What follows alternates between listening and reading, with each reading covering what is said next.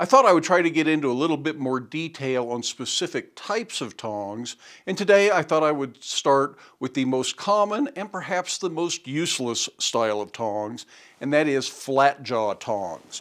Flat jaw tongs are the easiest to make. They're real good tongs to start with if you don't have other tongs.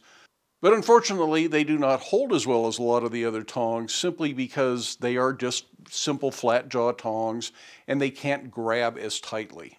As with other tongs, flat jaw tongs come in a variety of sizes to hold different thicknesses.